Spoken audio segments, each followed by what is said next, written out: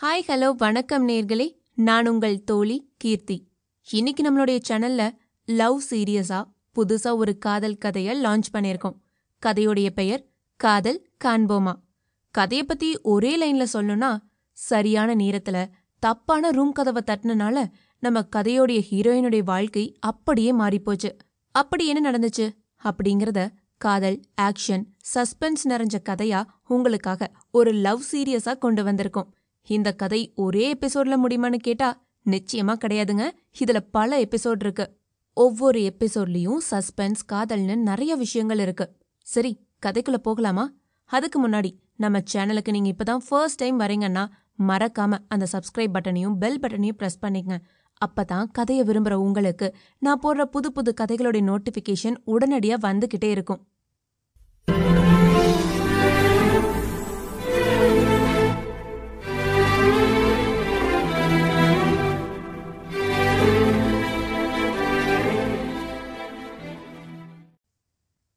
காதல் காண்போமா எபிசோட் 1.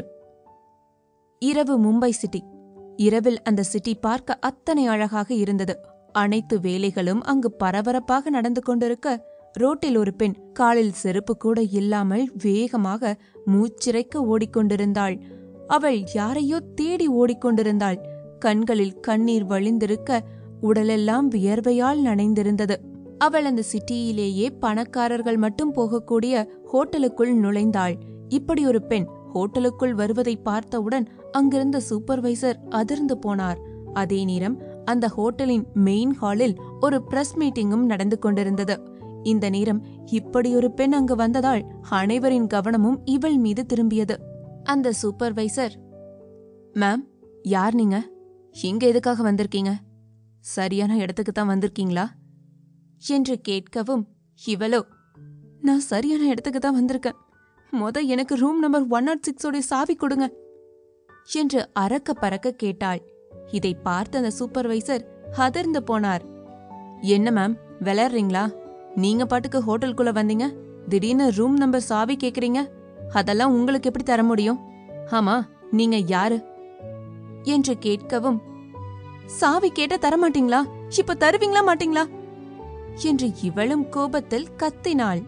இவ்வளவு நேரமாக வேறு ஏதோ செய்திகளை எழுதி கொண்டிருந்த பத்திரிகையாளர்கள் இவளை பார்த்தவுடன் இவள் பக்கம் திரும்பிவிட்டார்கள். மேம், நீங்க எங்க வந்திருக்கீங்கன்னு தெரியுமா? உங்களை யார் உள்ள விட்டது? செக்யூரிட்டி என்று அவன் கத்த, அவன் முன்னால் 2 செக்யூரிட்டிகள் வந்து நின்றார்கள். இவங்கள வெளியே கூட்டிட்டு போ. யாரு என்னன்னு தெரியாம உள்ள விட்டுருவீங்களா? இந்த ஹோட்டலுக்கு வர இவங்களுக்கு தகுதி இருக்கான்னு பார்க்க மாட்டீங்க என்று சொல்லவும் அவளுக்கு கோபம் வந்தது. அந்த செக்யூரிட்டிஸ் இவளை பிடித்து இழுக்க, என்ன விடுங்க, நான் இங்கிருந்து வரமாட்டேன், என்ன விடுங்க என்று இவள் துள்ள, இதை பார்த்த பத்திரிகையாளர்கள் இந்த பிரச்சனையில் இறங்கிவிட்டார்கள். என்ன சார் நடக்குது? யார் இந்த பொண்ணு? எதுக்காக அவங்க கிட்ட இவ்வளவு ஃபோர்ஸா நடந்துக்கிறீங்க என்று ஒரு பத்திரிகை நிருபர் கேட்க, மற்றவரோ, பதில் சொல்லுங்க சார் என்றார். இதனால் சூப்பர்வைசர் நிலைமை கைமீறி போகக்கூடாது என்பதால் செக்யூரிட்டிகளிடம் அந்த பெண்ணை விடும்படி சொன்னார். பிரச்சனையை சுமூகமாக முடிக்க நினைத்த சூப்பர்வைசர், மேம், உங்களுக்கு என்ன பிரச்சனைன்னு சொல்றீங்களா? அப்பதான் என்னால உங்களுக்கு ஹெல்ப் பண்ண முடியும் என்று சொல்லவும், நான் பிரச்சனை பண்றேனா? இந்த ஹோட்டல்ல எங்க அப்பாவுடைய உயிருக்கு ஆபத்து. அவரை தேடிதான் நான் இங்க வந்தேன். தயவு செஞ்சு ரூம் நம்பர் 106 சாவியை கொடுங்க என்று அவள் கத்தினாள். இதை கேட்டவுடன் அங்கு பரபரப்பு நீடித்தது. என்ன சொல்றீங்க? நீங்க சொல்றது உண்மையா என்று பத்திரிகையாளர்கள் ஒவ்வொருவராக கேள்வி கேட்க ஆரம்பிக்க, அவளுக்கு அவர்களிடம் பதில் சொல்ல நேரமில்லை. தன் அப்பாவை காப்பாற்ற வேண்டும் என்ற எண்ணமே அவளின் எண்ணங்களில் ஓடிக்கொண்டிருந்தது. அதே நேரம் அவள் இப்படிப்பட்ட பிளாஷ் லைட்டை பார்த்து சற்று பயப்பட்டாள். அழுது அழுது வீங்கிய கண்கள். இவ்வளவு தூரம் ஓடி வந்ததால் நிற்க முடியாமல் கால்கள் நடுங்கியது. தலையும் லேசாக சுற்றியது. இருப்பினும் அதை அனைத்தையும் பொறுத்துக்கொண்டு தன் அப்பாவிற்காக பேசிக் கொண்டிருந்தாள். ஆனால் சூப்பர்வைசர் அவள் கேட்ட சாவியை தருவதற்கு தயாராக இல்லை. அவர் கண் ஜாடையிலேயே அங்கிருந்த ரிசப்ஷனிஸ்டிடம் அந்த அறையில் யார் இருக்கிறார்கள் என்ற டீடைல்ஸை பார்க்கச் சொன்னார். ஆனால் அதற்குள், இப்போ தரப்போறீங்களா இல்லையா? இல்லைன்னா நானே போய் பாத்துக்கிறேன் என்று சொன்னவள் வேகமாக ரூம் நம்பர் 106 தேடி ஓட ஆரம்பித்தாள். இதை பார்த்தவுடன் அங்கிருந்த பத்திரிகையாளர்களும் அவளை பின்தொடர்ந்து சென்றனர். லிப்டை கூட பயன்படுத்தாமல் ரூம் நம்பர் 106க்கு ஓடி வந்தவளுக்கு தலை வேகமாக சுற்ற ஆரம்பித்தது. இருப்பினும் அதையெல்லாம் கட்டுப்படுத்திக் கொண்டவள் அந்த ரூமின் கதவை வேகமாக தட்டிக்கொண்டே இருந்தாள். பத்திரிகையாளர்களும் அடுத்து என்ன நடக்கப் போகிறது என்று தெரிந்து கொள்ள ஏதாவது நியூஸ் கிடைக்குமா என்ற ஆர்வத்தில் கழுகு போல காத்திருந்தார்கள். இங்கு இவள்தான் வெளியே மாங்கு மாங்கு என்று கதவை தட்டிக் கொண்டிருந்தாள். ஆனால் இந்த சத்தம் ரூமுக்குள் இருந்தவனுக்கோ துளி கூட கேட்கவில்லை. உள்ளே இருந்தவன் அந்த அறையிலிருந்த ஹைடெக்கான கண்ணாடி பாத்ரூமில் ஹாட் வாட்டரில் நிம்மதியாக குளித்துவிட்டு தன் ஈரத்தலையை துவட்டிக்கொண்டே வெளியே வந்தான். 6 அடி உயரம், செதுக்கி வைத்திருந்த உடலமைப்பு, உடலில் ஆங்காங்கே கட்டிகளைப் போல 6 பேக்ஸ் இருக்க, அவனின் நேர்த்தியான கூந்தலும் போதிய அளவு இதழில் புன்னகையும் பார்ப்பவர்களை வசீகரிக்க வைக்கக்கூடிய பார்வையை கொண்டிருந்தவனை பார்த்து கொண்டே இருக்கலாம். இப்படிப்பட்ட அழகான ஒருவனை அனைவரும் நெருங்க நினைப்பார்கள். ஆனால் அவன் முகத்தில் தெரியும் இறுக்கமும் அதன் கடுமையைக் கண்டும் யாரும் அருகில் கூட வரமாட்டார்கள். அவனின் கருப்பு சட்டையை ஸ்டைலாக அணிந்து கொண்டிருக்க வெளியே இருந்தவளுக்கு பதட்டம் அதிகரித்தது. தன் அப்பாவிற்கு என்ன ஆனது என்று தெரியாமல் அவள் பதறிப்போனாள். இந்த நேரம் அந்த சூப்பர்வைசரும் அங்கு வர அவரிடம் சண்டை கட்டியவள் அவரிடமிருந்த அந்த ஸ்பார்க்கியை பிடுங்கிவிட்டாள். அதன் பிறகு என்ன, அங்கிருந்த பயோமெட்ரிக்கின் லாக்கில் அந்த ஸ்பார்க்கியை பொருத்த டோர் ஓப்பனிங் என்று சொல்லிக்கொண்டே கதவு திறக்கப்பட்டது. அவ்வளவுதான். பத்திரிகையாளர்கள் நியூஸ் கிடைத்துவிட்டது என்று உள்ளே யார் இருக்கிறார்கள் என்று எதுவும் பார்க்காமல் பிளாஷ் லைட்டை அடித்துக் கொண்டிருந்தார்கள். லைட்டின் வெளிச்சம் கண்ணில் பட சற்றென்று தன் கையை கொண்டு அதை முகத்திற்கு முன்னால் நீட்டி மறைத்தான். இந்த நேரம் சூப்பர்வைசரின் அருகில் வேகமாக ஓடிவந்த அந்த ரிசப்ஷனிஸ்ட் சூப்பர்வைசரிடம், சார் சார், இது நம்ம சின்ன பாஸ் ஹர்ஷவர்தனுடைய ரூம், அவருதான் இந்த ரூமை புக் பண்ணியிருந்தாரு என்று சொல்லவும் இதை கேட்டு சூப்பர்வைசர் அதிர்ந்து போனார். பிளாஷ் லைட்டின் வெளிச்சம் குறைய தன் கையை முகத்திற்கு கீழ் இறக்க ஆரம்பித்தான். அதில் அவனின் சாம்பல் நிற கண்களை பார்த்து அங்கிருந்த இளம் பெண்கள் அவ்வளவுதான் ஒரே நொடியில் பிளாட் ஆகிவிட்டார்கள். அடுத்து அவனின் மூக்கு, இதழ் என்று அவன் கை கீழே இறங்க இறங்க அவனின் முகம் அனைவருக்கும் தெளிவாக தெரிந்தது. அவனை பார்த்தவுடன் அங்கிருந்த பெண் பத்திரிகையாளரில் ஒருத்தி, "How hot he is! Oh my God!" என்று அவள் வாயிலிருந்து ஜொல்லு வழியாத குறைதான். ஆனால் இது எதுவும் நம் கதாநாயகி சீமாவின் காதில் விழவே இல்லை. நேராக அவன் அருகில் வந்தவள் சற்றும் யோசிக்காமல் அவன் சட்டையை பிடித்து, "எங்க அப்பா எங்க? எங்க அப்பா எங்க? உனக்கு நான் தானே வேணும், தயவு செஞ்சு எங்க அப்பாவை விற்று" என்று கெஞ்சினாள். இதையெல்லாம் பார்த்த பத்திரிகையாளர்கள் அவர்களுக்கு ஹாட் டாபிக் கிடைத்துவிட்டது என்று வேக வேகமாக செய்திகளை நோட் செய்ய ஆரம்பித்தார்கள். ஆனால் ஹர்ஷாவோ இதை எதையும் பெரிதாக எடுத்துக்கொள்ளாமல் தன் முன்னால் பேசிக் கொண்டிருப்பவளை ஒரு பைத்தியக்காரியைப் போல் பார்த்து கொண்டிருந்தான். இந்த நேரம் அவள் அருகில் வந்த சூப்பர்வைசர், "மேம், நீங்க யாருக்கிட்ட பேசுறேன்னு பார்த்து பேசுங்க. இந்த ஹோட்டலோடைய ஓனரே இவர்தான்" என்று சொல்லவும் சீமா அதிர்ந்து நின்றாள். "உனக்கு தான் இவ்வளவு பெரிய ஹோட்டல் இருக்குல்ல, அப்படி இருக்கும்போது எதுக்காக எங்களை டார்ச்சர் பண்ற? தயவு செஞ்சு எங்களை விற்று. இன்னொரு தடவை உன் பக்கமே நாங்க வரமாட்டோம். எனக்கு எங்க அப்பாவை மட்டும் கொடுத்துரு" என்று அவள் கெஞ்சினாள். ஆனால் மீண்டும் அந்த சூப்பர்வைசர் இவளை ஏளனமாகவும் இவள் ஒரு பைத்தியம் என்பது போலவே பார்த்தார். ஹர்ஷவர்தன் எங்கே, இவள் எங்கே? ஹர்ஷவர்தன் எதற்காக இவளின் சொத்துக்காக ஆசைப்பட போகிறார் என்று அவர் முகத்தில் ஏளனம் அப்பட்டமாக தெரிந்தது. கோபப்பட்ட ஹர்ஷா, "மிஸ்டர் கார்த்திகேயன், இங்க என்ன நடக்குது? யார் இந்த லூசு? இவளை இங்கிருந்து வெளியே அனுப்புங்க" என்று சொல்லவும் சீமாவிற்கு கோபம் வந்துவிட்டது. "யாருடா லூசு? யார் லூசு? நான் லூசா? என்னோட அப்பாவை எனக்கு திருப்பி கொடுத்துரு, இல்லைன்னா உன்னை சும்மா விடமாட்டேன்" என்று அவன் சட்டையை பிடித்து உழுக்கு உழுக்கு என்று உலுக்கியவள் ஒரு கட்டத்தில் எனர்ஜியே இல்லாமல் அவன் நெஞ்சில் அப்படியே மயங்கி விழுந்தாள். இது போதுமை பத்திரிகையாளர்களுக்கு விதவிதமான ஆங்கிளில் கவர்ச்சியாக போட்டோவை எடுத்து நாளைய ஹாட் டாபிக்காகவே இதை மாற்ற தயாராகிவிட்டார்கள். சூப்பர்வைசர் ஹர்ஷா இப்பொழுது எப்படி ரியாக்ட் செய்ய போகிறான் என்பதை தெரிந்து கொள்ள அவனை ஆர்வமாக பார்த்து கொண்டிருந்தார்.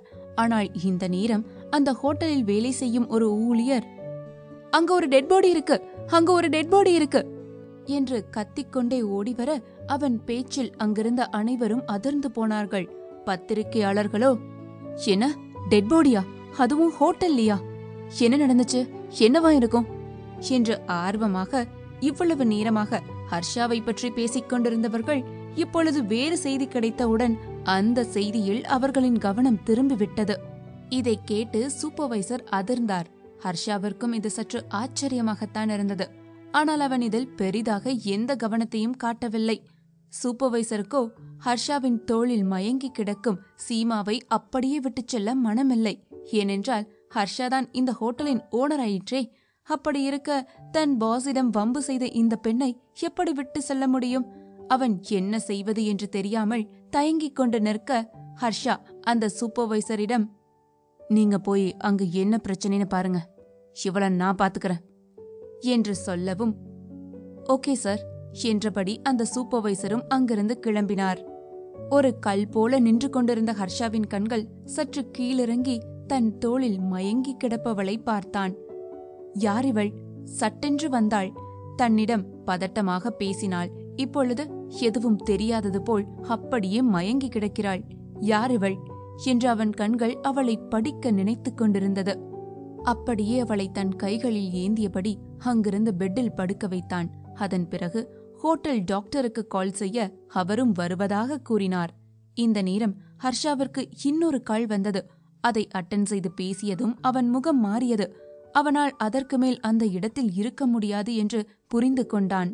டாக்டர் வந்ததும் ஹர்ஷா டாக்டரிடம், இவளுக்கு ட்ரீட்மெண்ட் கொடுத்துட்டு இவளுடைய மென்டல் ஹெல்த் சரியா இருக்கான்னு செக் பண்ணுங்க. எனக்கு தெரிஞ்சு இவன் மென்டலி அன்ஸ்டேபிளா இருக்கான்னு நினைக்கிறேன் என்று சொல்லியவன் அந்த அறையை விட்டு வெளியேறினான். அவன் வெளியேறும் தருணம் அந்த ஹோட்டலுக்கு போலீசும் வந்து விட்டார்கள். பிறகு ஹோட்டலில் ஒரு சம்பவம் நடந்திருக்கிறது என்றால் போலீஸ் வரத்தானே செய்வார்கள். ஹர்ஷாவை தாண்டிதான் அந்த சடலம் எடுத்துச் செல்லப்பட்டது. அதை பார்த்தவன் புருவம் சுருக்கி யோசித்தபடி, ஒருவேளை இவரை தேடிதான் அவ வந்தாளா? அவளோட அப்பாவா இருக்குமா இது என்றவன் யோசித்தான். ஆனால் இதற்கெல்லாம் எங்க அவனுக்கு பதில் தெரிய போகிறது? அது மட்டுமில்லாமல் அவன் இன்னும் 10 நிமிடத்தில் வீட்டில் இல்லை என்றால் அங்கு வேறு பெரிதாக ஒரு விஷயம் நடக்கும். அதனால் இதை பெரிதாக கண்டு கொள்ளாமல் கிளம்பிவிட்டான். மறுநாள் காலை அழகாக விடிய பத்திரிகையாளர்கள் நேற்று அவர்களுக்கு கிடைத்த நியூஸை வைத்து இன்று பல சம்பவங்கள் செய்திருந்தார்கள். மயக்கத்திலிருந்த சீமா கண்களை திறக்க அவள் இன்னும் அந்த அறையில்தான் இருந்தாள். ஆனால் அங்கு வேறு யாரும் இல்லை. வேகமாக எழுந்தவள் தன் அப்பாவின் நினைவு வர மீண்டும் பதறியடித்துக் கொண்டு வெளியே வந்தாள். இந்த நேரம் அங்கு வேலை பார்த்து கொண்டிருந்த சில பெண் ஊழியர்கள் கிசு கிசு என்று பேசிக் கொண்டிருந்தார்கள். ஹேய், உனக்கு விஷயம் தெரியுமா? அந்த பொண்ணு சொன்னது வர சரிதான் நினைக்கிறேன். நேத்து இங்க ஒரு டெட் பாடி இருந்துச்சுல்ல, அது அந்த பொண்ணோடைய அப்பாவா இருக்குமோ? அவதான் தன்னோட அப்பாவோட உயிருக்கு ஆபத்துன்னு சொல்லிட்டு இருந்தா. ஒருவேளை இது அவளுடைய அப்பாவா இருந்தா என்று அவர்கள் பேசியது சீமாவின் காதில் நன்கு விழுந்தது. சீமா அவர்களிடம், என்ன சொல்றீங்க? எங்க அப்பாவை நீங்க பாத்தீங்களா என்று கேட்க, அட நீயாமா? ஆமா, நேத்து இந்த ஹோட்டல்ல நீ சொன்ன மாதிரியே ஒரு 40 வயசுல இருக்கிற ஒரு நபரு இறந்து கடந்தாரு. ஆனா அவரு நீ சொன்ன ரூம் நம்பர்ல இல்ல, அவரு 206ல இருந்தாரு. எனக்கு ஏதோ நீதான் ரூம் மாத்தி வந்துட்டேன்னு நினைக்கிறேன் என்று அவர்கள் கேஷுவலாக சொல்லிக் கொண்டிருக்க சீமாவிற்கு இதயம் தாறுமாறாக அடித்துக் கொண்டது. இப்போ அவர் எங்க என்று கண்களில் நீர் வழிந்தபடி கேட்க, அதுவாமா, அவரை நேத்தே ஹாஸ்பிட்டலுக்கு எடுத்துட்டு போயிட்டாங்க. எனக்கு தெரிஞ்சு இந்நேரம் அவருடைய பாடி அவருடைய வீட்டுக்கு போயிருக்கும்னு நினைக்கிறேன். நீ எதுக்கோ அவரு உன்னோட அப்பாவா இருக்க போறாரான்னு தெரிஞ்சுக்க உன்னோட வீட்டுக்கு போய் பாரு என்று அவர்கள் சொல்லி முடிக்கவில்லை. சீமா வேகமாக ஓட ஆரம்பித்தாள். அவள் வீட்டிற்கு வந்து பார்க்க அவர்கள் சொல்லியது உண்மை என்று நிரூபிப்பது போல் அங்கு அவளின் அப்பாவின் சடலம் இருந்தது. அதை பார்த்தவுடன் அழுகையை கட்டுப்படுத்த முடியாமல், அப்பா என்றபடி தன் அப்பாவை நோக்கி ஓடி வந்தவளை ஒரு கை தடுத்தது. அது வேறு யாருமல்ல, சீமாவின் பெரியம்மா வனஜாதான். அப்படியென்றால் சீமா அவள் அப்பாவின் 2வது மனைவியின் மகள்தான். அம்மா, அம்மா என்ன விடுங்க, நான் அப்பாவை போய் பார்க்கணும், அம்மா விடுங்க என்று சீமா எவ்வளவோ வீட்டிற்குள் செல்ல முயற்சித்தாள். ஆனால் அவள் விடவில்லை. ஏய், யாரடி அம்மா உனக்கு? தர்தரம் பிடிச்சவளே, நீயும் உன் அம்மாவும் எங்க வாழ்க்கையில வந்ததுக்கு அப்புறம் தான் எங்க வாழ்க்கை இவ்வளவு கேவலமா மாறிடுச்சு. என் புருஷன் இன்னைக்கு செத்து கிடக்கறக்கு நீதாண்டி காரணம். அவரு செத்ததுக்கு அப்புறம் கூட நீங்க நிம்மதியா இருக்க விட மாட்டீங்களா? மரியாதையா வெளியே போயிரு என்று ஆவேசமாக பேசியவர் அவளை தர தரவென்று இழுத்துக்கொண்டு வீட்டிற்கு வெளியே வந்தபடி ரோட்டில் பிடித்து தள்ளினார். ஏய், போது நிறுத்தடி. பெருசா அந்த ஆள் மேல அக்கறை இருக்கிற மாதிரி நீ நடிக்காத. அப்படி அக்கறை இருந்தா நேத்து அவர் ஹாஸ்பிட்டல்ல உயிருக்கு போராடிட்டு இருந்த நேரத்துல நீ அங்க வந்திருக்கணும்ல. அத விட்டுட்டு எவனோ ஒருத்தன் கூட ஹோட்டல்ல ஜாலியா இருந்திருக்கல்ல என்று அவள் வார்த்தைகளை கொட்ட இதை கேட்ட சீமா அதிர்ந்து போனாள். பெரியமா, என்ன சொல்றீங்க என்று இவள் புரியாமல் கேட்க, ஓவரா நடிக்காத. நீ யாருன்னு எனக்கு தெரியும். உன்னோட அம்மாவுடைய புத்தி அப்படி உனக்கு இருக்கு என்று சொன்னவள் இன்று வெளியான செய்தித்தாளை அவள் முகத்தில் எறிந்தாள். சீமாவும் அதை வேகமாக எடுத்து பார்க்க, அதில் நேற்று சீமா ஹர்ஷாவின் தோளில் மயங்கி கிடந்த காட்சியைத்தான் புகைப்படமாக மாற்றி அதை வேறு விதமாக காட்டியிருந்தார்கள். கீழே விழுந்ததில் சீமாவின் கையிலிருந்து ரத்தம் வழிந்தது. ஆனால் அவளுக்கு அந்த வலியெல்லாம் பெரிதாக தெரியவில்லை. தன் அப்பாவை ஒரு முறையாவது பார்த்துவிட மாட்டோமா என்று அங்கேயே காத்திருந்தாள். நேரங்கள்தான் கடந்தது. ஒரு கட்டத்தில் தன் அப்பாவின் சடலத்தை எடுத்துக்கொண்டு வெளியே வர அதை பார்த்து அவள் கதறி கதறி அழுதாள். அவள் அப்பாவின் உடலை ஆம்புலன்ஸில் ஏற்றினார்கள். அந்த ஆம்புலன்ஸில் அவளின் பெரியம்மா, பெரியம்மாவின் பிள்ளைகள் என அனைவரும் ஏறிக்கொண்டார்கள். ஆனால் சீமாவை அதில் ஏற்றவே இல்லை. அவளும் கெஞ்சினாள், கதறினாள், ஏன் காலில் கூட விழுந்தாள். ஆனால் ஒருவரும் அவளை கண்டு கொள்ளவே இல்லை. ஆம்புலன்ஸ் அங்கிருந்து கிளம்ப அவளும் அழுது கொண்டே ஆம்புலன்ஸின் பின்னால் ஓட ஆரம்பித்தாள். ஒரு கட்டம் வரைதான் அவளால் ஓட முடிந்தது. ஓட முடியாமல் மீண்டும் ரோட்டிலேயே விழுந்தாள். அந்த இடத்திலேயே கதறி கதறி அழுதாள். அதன் பிறகு அவளுக்கு இந்த வாழ்க்கையே பாரமாகிவிட்டது. தன் அம்மாவும் தன்னுடன் இல்லை. தன் அப்பாவும் இப்பொழுது தன்னை விட்டு சென்று விட்டார். இனி தான் யாருக்காக வாழ வேண்டும், தனக்காக யார் இருக்கிறார்கள் என்று நினைக்கும் போதே அவளுக்கு இந்த வாழ்க்கை மிகவும் பாரமாக இருந்தது. அதே நேரம் இப்பொழுது அவள் செய்யாத ஒரு விஷயத்திற்கு அவளுக்கு அப்பட்டமாக நடத்தை கெட்டவள் என்ற ஒரு பழி வந்து விழுந்திருக்கிறது. இந்த பழியுடன் அவள் இந்த சமுதாயத்தில் வாழ விரும்பவில்லை. கண்களில் வழிந்த கண்ணீரை ஏதோ ஒன்று முடிவு செய்தது போல் துடைத்தபடி எழுந்தவள் கால் போன போக்கில் அப்படியே நடக்க ஆரம்பித்தாள். அதே நேரம் இங்கு ஹர்ஷாவின் தாத்தா வீட்டில் இன்று செய்தியாக வெளிவந்த விஷயத்தை பார்த்துவிட்டு அவர் அதிர்ந்து போனார். அவர் உடனடியாக ஹர்ஷாவை வீட்டிற்கு வரச் சொல்லி அழைத்திருந்தார். அவன் வந்ததும், ஏய் ஹர்ஷா, என்னடா இது என்று செய்தித்தாளை தூக்கி எறிய இவன் எதுவும் பேசாமல் மௌனமாகவே நின்றான். உன்கிட்டதான் கேக்குறேன் ஹர்ஷா, என்னது இது என்று அவர் குரலில் நடுக்கமும் ஆவேசமும் அப்பட்டமாக தெரிந்தது. தாத்தா, அது இதுக்கும் எனக்கு எந்த சம்பந்தமும் இல்ல என்று ஹர்ஷா ஒரே வார்த்தையில் மறுத்துவிட்டான். என்ன, உனக்கும் இதுக்கும் எந்த சம்பந்தமும் இல்லையா? இத என்ன நம்ப சொல்றியா? நான் உன் தாத்தாடா. ஆமா, யார் இந்த பொண்ணு என்று கேட்க, தெரியாது தாத்தா. அந்த பொண்ணை நேத்துதான் முதல் தடவையா பார்த்தேன். அந்த பொண்ணு யாரு என்னன்னு எனக்கு எதுவுமே தெரியாது. இந்த நியூஸ் பேப்பர்ல வர விஷயத்த பார்த்துட்டு இத நீங்க நம்பாதீங்க என்றான் ஹர்ஷனும். இங்க பாரு ஹர்ஷா, எனக்கு ஏதோ இந்த நியூஸ் உண்மையோன்னு தோணுது. அப்படி பொய்யா இருந்தா நீ ஏன் ஷர்மிய கல்யாணம் பண்ணிக்க ஒத்துக்க மாட்டேங்கிற என்று தாத்தா கேட்கவும், தாத்தா, அதுக்கும் இதுக்கும் எந்த சம்பந்தமும் கிடையாது. நீங்க தேவையில்லாம அந்த விஷயத்த இந்த விஷயத்த கூட முடிச்சு போடாதீங்க என்று இவனும் எதிர்த்து நின்றான். ஓ அப்படியா, சரி.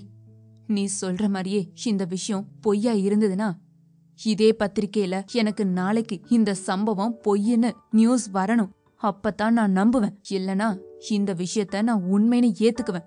அதுக்கப்புறம் உன்னால நம்ம குடும்பத்து பேரு கெடுறத என்னால அனுமதிக்க முடியாது.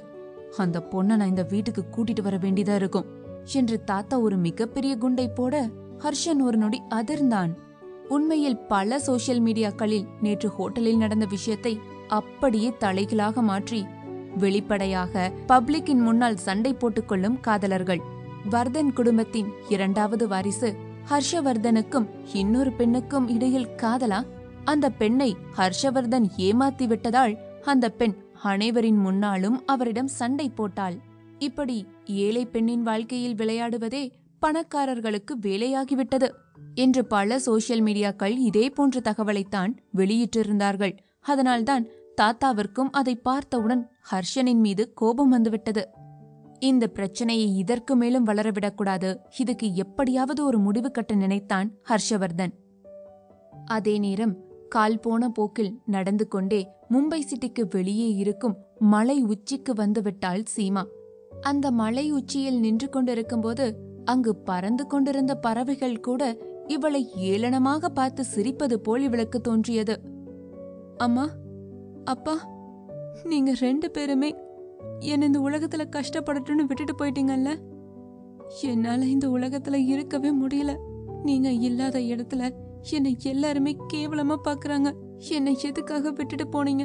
நான் செய்யாத ஒரு தப்புக்கு யாரோ ஒருத்தன் கூட வச்சு என்ன அசிங்கமா பெரியமாவே பேசுறாங்க. இதுக்கு மேலையும் நான் இங்கிருந்து என்ன பண்ண போறேன்? என்னையும் உங்க கூடவே கூப்பிட்டுக்குங்க என்று அழுது கொண்டே சொல்லியவளின் கால்கள் அந்த விளிம்பில் கொஞ்சமாக முன்னேறியது. மனம் முழுவதும் வலி. தன் மீது அன்பு காட்ட இந்த உலகத்தில் யாருமில்லை. தான் அன்பு காட்டவும் இந்த உலகத்தில் ஒருவரும் இல்லை. தான் யார் மீதெல்லாம் அன்பு வைக்கிறோமோ அவர்களை எல்லாம் இந்த கடவுள் தன்னிடமிருந்து பறித்துக் கொள்கிறார் என்ற கோபத்திலேயே அவள் இந்த வாழ்க்கையை வெறுத்தாள். எனவேதான் சாவை தேடி வந்தாள். ஆனால் இந்த உச்சியில் வந்து நின்ற பிறகு கீழே எட்டி பார்த்தவளுக்கு சற்று பயமாகத்தான் இருந்தது. கொஞ்சமாக மனதில் தைரியத்தை வரவழைத்துக் கொண்டு கண்களை இறுக்க மூடியபடி அந்த பாறையின் உச்சியில் நின்று கொண்டிருந்தவள் லேசாக அப்படியே அதன் விளிம்பை நோக்கி முன்னேறினாள். அம்மா, அப்பா, நான் உங்ககிட்டயே வந்துடுறேன். எனக்கு இந்த வாழ்க்கை வேண்டாம் என்று சொல்லிக்கொண்டே முன்னேறிய இந்த தருணம் அந்த இடத்தில் ஒரு 10 கருப்பு நிற கார் வேகமாக புழுதியை பறக்கடித்துக் கொண்டு இவள் அருகில் வந்தது. இதை பார்த்தவளுக்கு ஆச்சரியம்தான். வந்த அத்தனை காரும் அவளுக்கு முன்னால் தான் நின்றது. அவள் அதை புரியாமல் பார்த்து கொண்டிருக்க ஒரு காருக்குள் இருந்து கோட் சூட் அணிந்தபடி ஒருவன் இறங்கினான். அவன் வேகமாக இறங்கி இன்னொரு காரின் பின்கதவை திறக்க டார்க் ப்ளூ கோட் சூட்டில் டிப் டாப்பாக டிரெஸ்ஸுக்கு ஏற்றது போல் டார்க் ப்ளூ கூலருடன் தன் கோட்டின் பட்டனை அணிந்து கொண்டு இறங்கினான் ஹர்ஷவர்தன். அவனை பார்த்தவுடன் சீமாவிற்கு ஒரு நொடி தூக்கி வாரி போட்டது. ஐயோ, இவன் நேத்து ஹோட்டல்ல ரூம் நம்பர் மாறி போய் சண்டை போட்ட ஆள் தானே? இப்போ எதுக்காக என்ன தேடி வந்திருக்கான்? ஒருவேளை நான் அவன்கிட்ட சண்டை போட்டனால என்ன பழிவாங்க வந்திருக்கானா என்று நினைத்தவளுக்கு ஒரு நொடி பயத்தில் உடலெல்லாம் வேர்க்க ஆரம்பித்தது. இல்ல சீமா, என்னானாலும் நீ பயப்படக்கூடாது. அவன் அப்படியே வந்திருந்தாலும் என்ன பண்ணிருவான்? நாமளே இந்த வாழ்க்கை வேண்டான்னு சாகலான் தான் இருக்கும். அவனால இதுக்கு மேல என்ன பண்ண முடியும் என்று யோசித்தவள் தைரியமாக அவன் முன்னால் நின்றாள். அவள் நின்று கொண்டிருந்த பாறையின் மீதே ஏறி அவள் அருகில் வந்தவன் அவனின் கூலரை துடைத்துக் கொண்டே சீமாவை கண்டும் காணாதுமாய் இங்க என்ன பண்ற என்று கேட்டான். இங்க என்ன பண்ணுவாங்க? வியூ நல்லா இருக்குன்னு பார்க்க வந்தியா? ஆனா நான் அதுக்காக வரல. நான் இங்க சாக வந்தேன். சோ இங்க நீ இருக்காத. இங்க நின்னா அதுக்கப்புறம் உனக்கு தான் ஏதாவது பிரச்சனை வரும். இடத்த காலி பண்ணு என்றாள். அவள் சொல்லியதை கேட்டு ஒரு நொடி நக்கலாக புன்னகைத்தவன், என்ன சாக வந்தியா? சாக வந்தவங்க என்னைக்குமே இப்படி வெட்டி வசனம் பேசிட்டு இருக்க மாட்டாங்க. சாக வந்த மூஞ்சிய பாரு என்று பொசுக்கென்று அவளை அசிங்கப்படுத்தி விட்டான். இதை கேட்ட சீமாவிற்கு கோபம் வந்து விட்டது. ஏய், இப்ப நீ என்ன சொன்ன? என்ன பார்த்தா உனக்கு கோல மாதிரி தெரியுதா? நான் உண்மையிலேயே இங்க சாகதான் வந்தேன். நீ இடத்த காலி பண்ணு, நான் சாகணும் என்று அவள் நிற்க, அப்போ இப்பவே சாகு. நீ எப்படி சாகுறேன்னு நானும் பாக்குறேன் என்றான். இவன் இப்படி திமிராக பேசுவதை கேட்டு சீமாவிற்கு கோபம்தான் வந்தது. விட்டாள் அவள் இவனைத்தான் முதலில் தள்ளி விடுவாள் போலும். என்ன எதுக்காக அப்படி பாக்குற? என்ன எப்படி தள்ளிவிடலான்னு யோசிக்கிறியா என்று அவன் அவள் மனதில் நினைத்ததை பட்டென்று கேட்டுவிட சீமாவிற்கு ஆச்சரியம் தாங்க முடியவில்லை. என்ன இவன் நம்ம மனசுல நினைச்சத அப்படியே சொல்றான் என்று அவள் நினைத்து கொண்டிருக்க, என்ன நீ நினைச்சது எனக்கு எப்படி தெரியும்னு யோசிக்கிறியா என்று கேட்கவும், சீமா அதற்கு மேல் எதுவும் யோசிக்க கூட தயாராக இல்லை. இங்க பாரு, தேவையில்லாம என்ன டென்ஷன் படுத்தாத. நான் இங்கிருந்து சாக போறேன். நீ இங்கேயே நின்னுட்டு இருந்த, அப்புறம் எல்லா இதுவும் உன் தலையில தான் வந்து விழுகும் என்று சொல்லவும், ஆக்சுவலா நான் எதுக்காக இங்க வந்தேன்னு தெரியுமா? உன்னால என்னோட பேர் அப்படியே கெட்டுப்போச்சு. நியூஸ் பார்த்திருப்பேன்னு நினைக்கிறேன். அதுக்காக உன்னை கொல்லணும் அப்படிங்கிற அளவுக்கு எனக்கு வெறி வந்துச்சு. அதுக்காக தான் இங்க வந்தேன். ஆனா நீயே இங்க சாக ரெடியா இருக்கியே, சோ எனக்கு வேலை மிச்சம்தான். நீ சாகு. நீ சாகிறத நான் என் கண்ணால பார்த்துட்டு இங்கிருந்து போயிடுறேன். சீமாவும் அந்த உயரத்திலிருந்து குதிப்பதற்காக எட்டி பார்த்தாள். ஆனால் அந்த உயரம் அவளுக்கு பயம் உடுத்தியது. தயங்கிக் கொண்டே நின்றாள். இப்படியே 1/4 மணி நேரம் கடந்து விட்டது. கடுப்பேறிய ஹர்ஷா, இப்போ நீ சாக போறியா இல்லையா? நீ சாகலனா நான் உன்னை தள்ளிவிட வேண்டிய நிலைமை வரும் என்றான். இதை கேட்டு சீமா அதிர்ந்து போனாள். அவள் மீண்டும் மீண்டும் அந்த உயரத்தை பார்த்து பயந்து கொண்டே நிற்க, ஒரு கட்டத்தில் கோபப்பட்ட ஹர்ஷா அவளை பிடித்து பின்னாலிருந்து தள்ளினான். கால்கள் தடுமாறிய சீமா, அம்மா என்று கூச்சலிட்டபடியே அந்த உயரத்திலிருந்து குதித்தாள். அம்மாடியோ, யாருவன்? ஹீரோவா இல்ல வில்லனா? ஃபர்ஸ்ட் எபிசோட்லயே சீமாவை மேல இருந்து தள்ளி விட்டுட்டான். இப்போ சீமாவுடைய நிலைமை என்ன? இதை பற்றி மேலும் தெரிந்து கொள்ள என்னோடு காத்திருங்கள். இது காதல் காண்போமா, உங்கள் தமிழ் பாக்கெட் வானொலி சேனலில் மட்டும். என்ன ஃப்ரெண்ட்ஸ், இந்த காதல் கதையுடைய முதல் எபிசோடு உங்களுக்கு பிடிச்சிருக்கும்னு நினைக்கிறேன். இது 60 எபிசோட் ஸ்டோரி, அதாவது வெறும் 60 எபிசோட் மட்டும்தான் இந்த ஸ்டோரியில இருக்கும். இதே மாதிரி ஸ்டோரிஸ் நம்ம சேனல்ல போடலான்னு இருக்கேன். இந்த மாதிரி போடலாமா இல்ல வேண்டாமாங்கிறத மறக்காம கமெண்ட் பண்ணிருங்க. அதே நேரத்துல இந்த ஸ்டோரிக்கு உங்களுடைய ஆதரவை நான் எதிர்பார்த்து காத்திருக்கேன். டெய்லியும் இந்த ஸ்டோரிஸ் உங்களுக்காக வந்துகிட்டே இருக்கும். இந்த கதையில ஏற்படக்கூடிய சுவாரஸ்யமான காதல் திருப்பங்களை பார்க்க அப்படியே சப்ஸ்கிரைப் பட்டனையும் பெல் பட்டனையும் பிரஸ் பண்ணிருங்க. அப்பதான் நான் போட்ட உடனே உங்களுக்கு ஸ்டோரிக்கான நோட்டிபிகேஷன் வந்துகிட்டே இருக்கும். ஓகே, நாளைக்கு 2வது எபிசோட்ல பார்க்கலாம். டாடா.